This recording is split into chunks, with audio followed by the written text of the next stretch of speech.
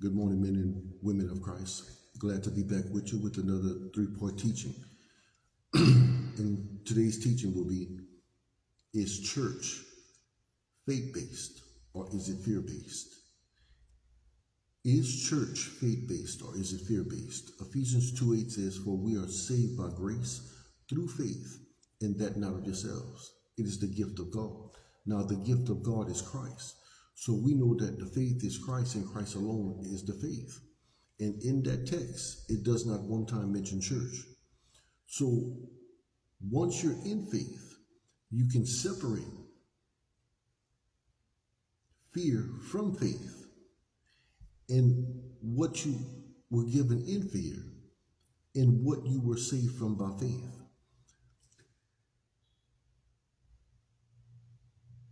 It is important for us to know the difference between whether church is fear-based or is it faith-based. See, most people go to church because they don't want to go to hell. It's because it's fear-driven. Because church is founded on the letter, which is the Bible, and we were given the letter by sight in the flesh, while being in the deadness of our sins and trespasses under law in the spirit. So in the spirit, we had the fear of death. And we were given the letter by sight. While being outside of faith in the fear of death under law in the spirit, because the fear of death came from the fear of being judged to death according to the sins that God had already judged. All sin has been judged to death. And we were in the fear of death because if we weren't saved from sin, then we would have to bear the judgment of sin, which God through Christ has already judged all sin to death, because sin is contrary to Christ, which is contrary to God. That makes it evil, because Christ is the very face of God. He's the very righteousness of God. He is the very mind of God. So church is a fear-based religious system. All church, no matter what church you go to, it's a religious system. Our flesh goes to church. Why does our flesh go to church? Because our flesh goes to church because your flesh can be religious, but it is your spirit that has to become righteous. We have to discern religion, righteousness from religion, but that doesn't happen until we're in righteousness. So church is fear-based. It is fear-based, but you can't distinguish the difference between that which is fear-based and that which is faith-based until you're in faith. And the faith is Christ, and Christ alone is the faith. 2 Corinthians 5:7 says that we walk by faith, not by sight. We walk by faith, not by sight. What is sight? Sight is what you naturally see. We naturally see the letter. We naturally see the Bible. And in that fallen state, we follow the Bible by sight. But that was fear-driven from being under the law, dead to faith. And whenever you're dead to faith, you're blinded to the faith. And this is what the enemy uses. He uses church and the system of church by sight to keep you under the law and dead to faith. So church becomes your faith. Church becomes your faith. And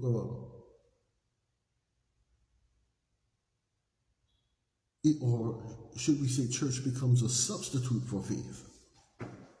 And he uses it to blind you to the gospel.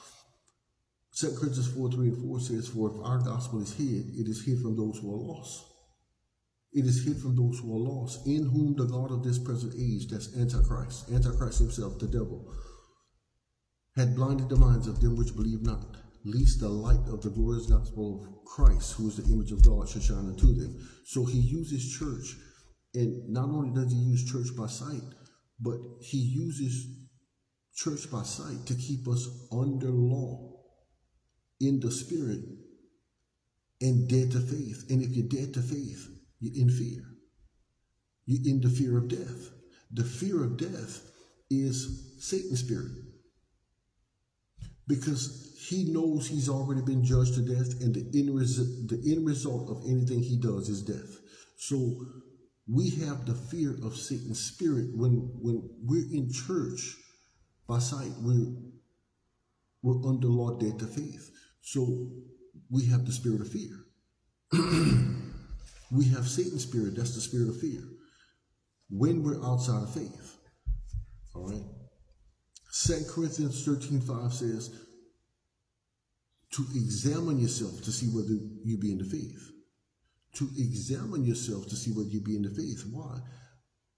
Because we just touched on 2 Corinthians 5:7, for we walk by faith, not by sight. So once we're in faith, we're no longer in fear. Once we're in faith, we're in the gospel. We're no longer fear-driven. That means we have been unchained from the church mentality. Because that system was given to us in sin. Church is a system, and it was given to us in sin by sight, while being dead under law to faith. We were dead to faith, not dead in faith. We were dead to faith. Okay.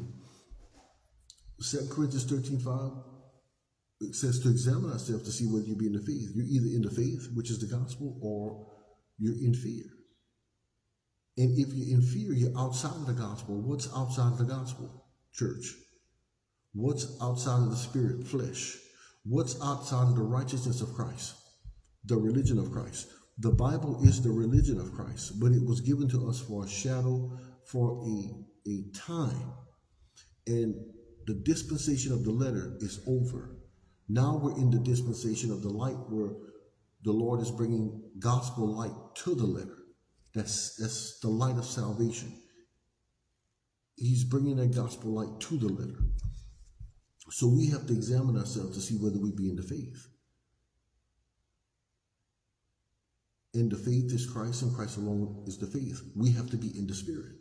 And once you're saved from your sins, once you're saved from sin, you're saved from the law, and you're saved from the judgment of the law. Not only are you saved from the law and the judgment of the law, but you're saved from the fear that had you bound under the law. And we're saved from church. We're saved from the Bible. We're saved from everything that we could not be saved by, because in that fallen faith, in that fallen state, we exercised fear that we thought was faith in things that we naturally saw. And we can't be naturally saved, because the flesh, our humanity, it comes from the earth and it goes back to the earth. But our spirit came from God. Our spirit was created in the image of God, which is Christ, and it goes back to God. So it has to go back to God in the image of Christ, because whatsoever is not of faith is sin, and he's already judged all sin to death. So we have to know the difference between faith and fear.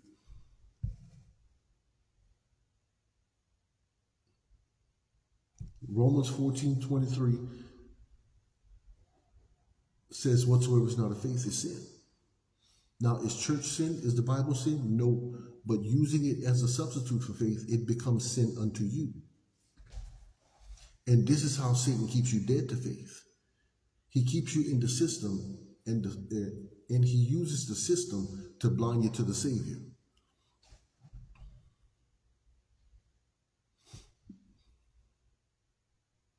Romans 9:8.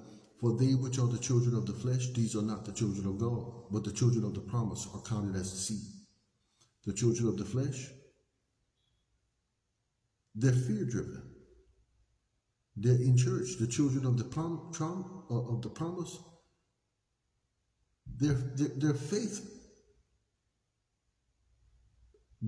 They're in Christ. They're faith-based. They're in Christ. The children of the flesh, these are not the children of God, because they're outside of the spirit, under law and dead to faith. No child of God is under law, because a child of God is saved from the law. You only become a child of God once you're saved from the law. You cannot be a child of God under the law. Under the law, you're a fallen creation of God. When you're saved from the law, only then do you become a child of God. Everything under the law is fear-based. Romans 8:9. But you are not in the flesh, but in the spirit. You see, it makes the distinction between the flesh and the spirit, so you can make the distinction between fear and faith. You are not in the flesh, but in the spirit, if so be that the Spirit of God dwell in you. Now, it's going to tell you who the Spirit of God is. It says, if any have not the Spirit of Christ, they're none of his. So the Spirit of God is the Spirit of Christ. And you have to have the Spirit of Christ to belong to Christ in order to belong to God. Because the only way to God is through Christ, because Christ is the circumcision. He's the circumcision. He's the righteousness of God. No one, you can come to God in sin. Anybody can have a God. You can turn anything into a God. The Bible is a God to people. The church is a God to some people. But the true God, you have to come to him through Christ. Because you can't come to him in sin. Your spirit has to be cut away from sin. This is all spiritual. The original us is spiritual. The original us is spiritual, not natural.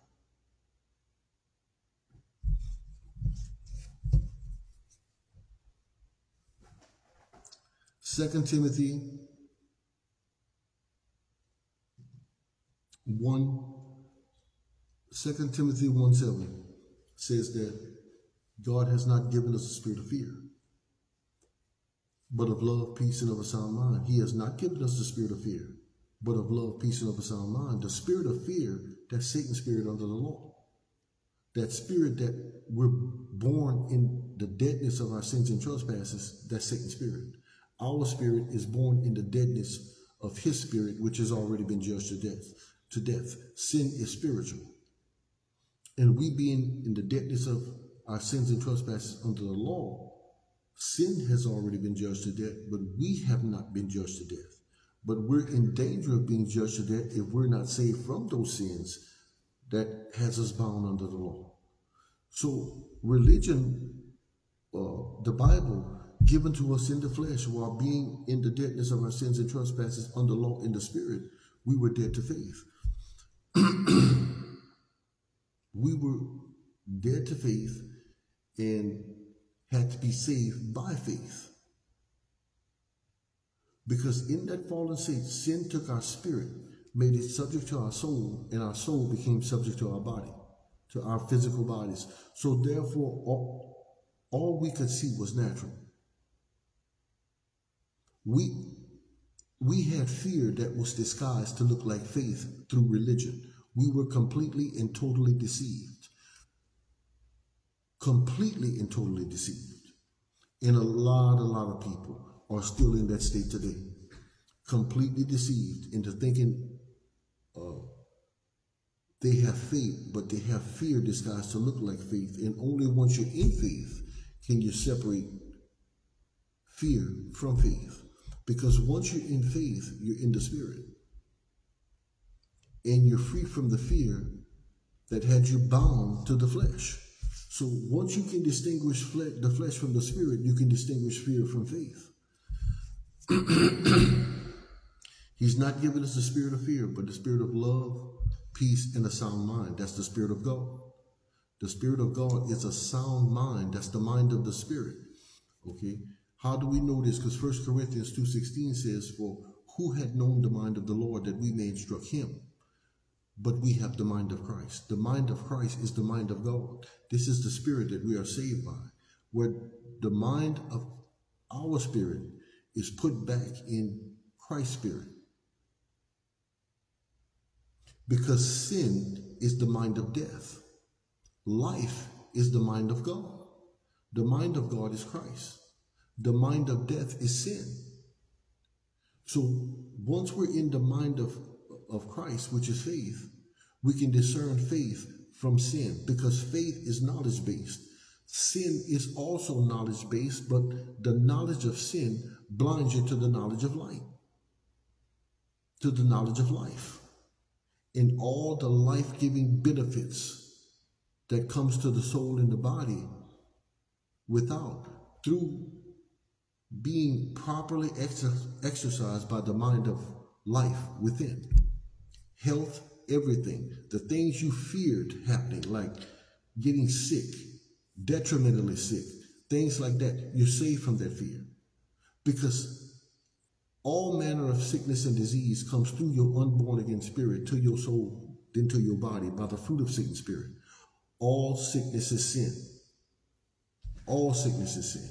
And we have to be cut off from where sin cannot have access to our physical body and have us self-destructing in the physical body. We have to be back in faith so the fruit of health can come to the physical body. There's healing.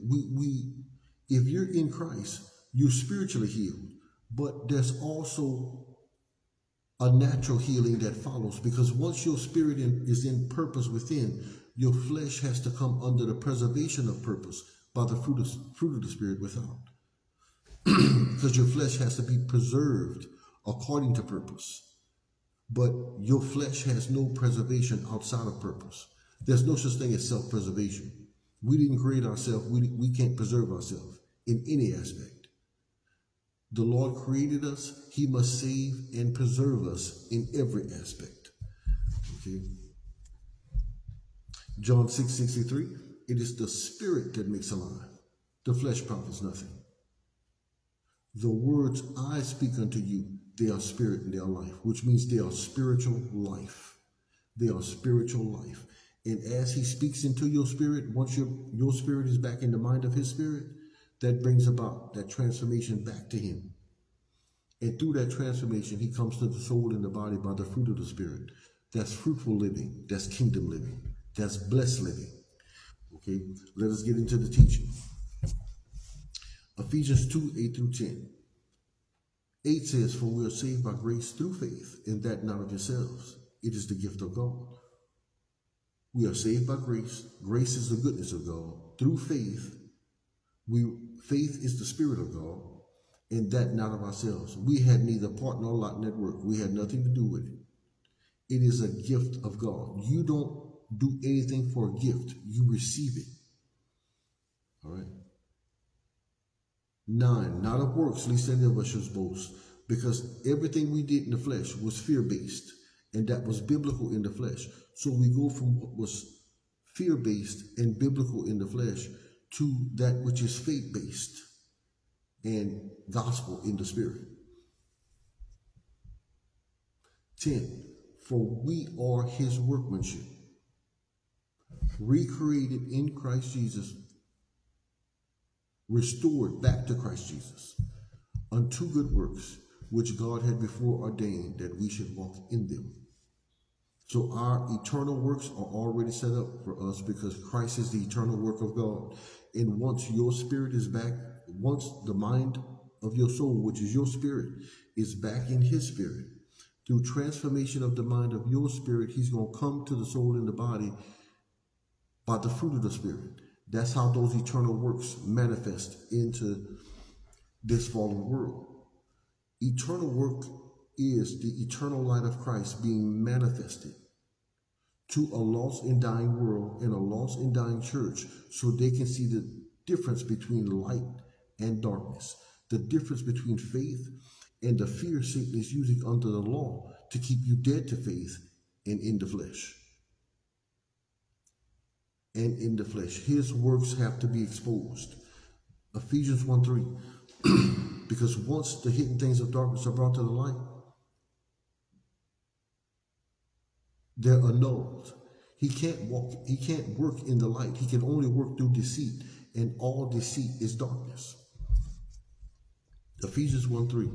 Blessed be the God and Father of our Lord Jesus Christ, who had blessed us with all spiritual blessings. This is the key.